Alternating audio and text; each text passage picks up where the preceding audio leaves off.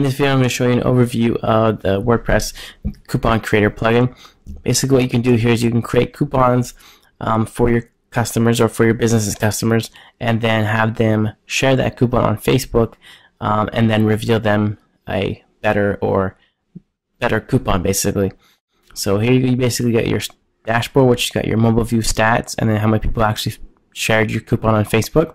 Right here, you can do a print off, a viewable page to print off all your campaigns, so you can print them and start cutting them up and giving them to your customers. And you can also view your mobile page here. So you have a few tabs up here. So you have your dashboard, your coupon, mobile page, and your settings. So I'm going to coupon, and here's what your coupon looks like. So you have a headline, some text, and a logo.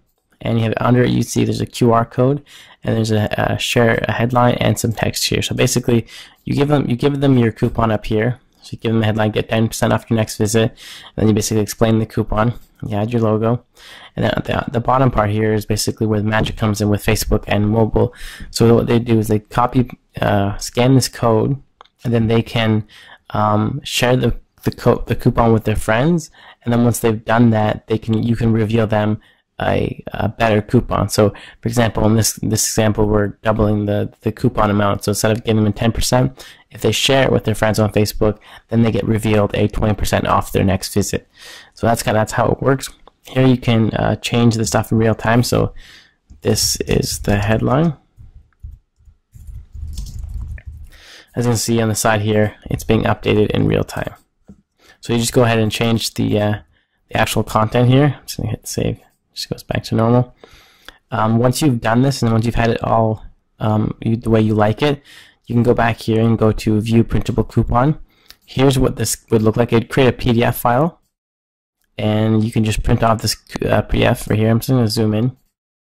So here's what the coupons look like in a PDF file. What you want to do is you just go down to print, and then once you print off this coupon, as you can see, it would be, this is in landscape mode in the PDF, so you can print off more, so you can print off 4 per page, and then you print off sideways, and you just cut them out with the scissors or whatever, right? So that's cool. You can create each PDF has 4, so you may want to create, when you print it off, you may want to print off a few pages worth of them, and then you can edit the mobile page. So you have two styles for the mobile page. So the mobile page looks like this.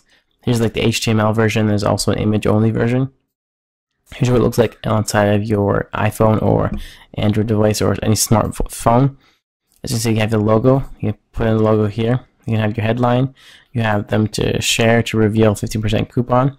They have a button, some information here to explain the deal. Here's a block to the terms of the deal, and then the footer for your company name or anything like that. As you can see here, everything here is updated in real time. So headline here, and then you add it here on the side here will be updated here. And then what you can also, when they click on this text here will change. You will edit this text here by editing it down here in the reveal copy.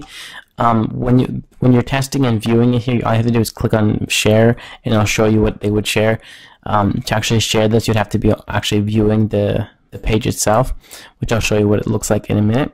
You can also make a text or an image only version. So basically, if you want to do a little bit more intense design, you basically have a coupon image right here, which is gives you the size here. If I click on this, it shows the reveal image. This is what it would look like on the phone.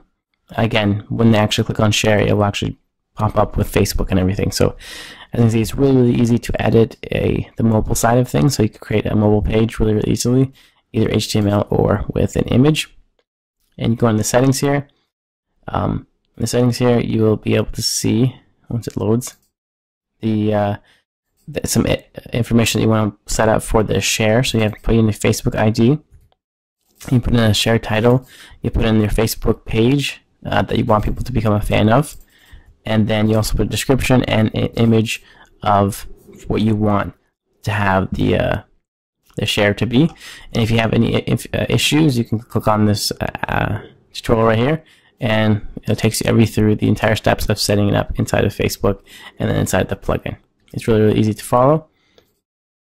Okay, so if I go here, I'm going to show you the Facebook sharing on the mobile device.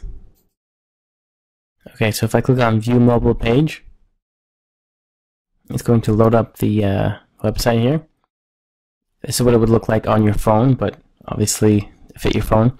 So I'm just using the stock images. So when this is also on image style. So this can be an HTML version if you wanted to. But I'm just going to have the image style here. So they'll be viewing this on their phone.